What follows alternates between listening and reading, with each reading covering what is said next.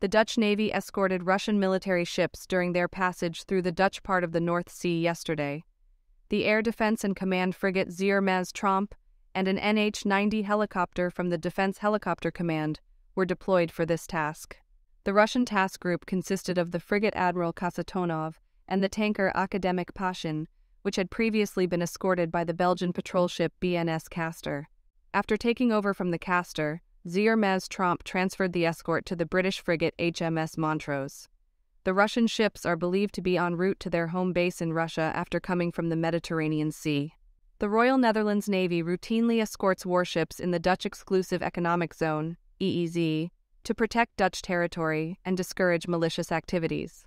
If you like this video, don't forget to click the like and don't forget to subscribe.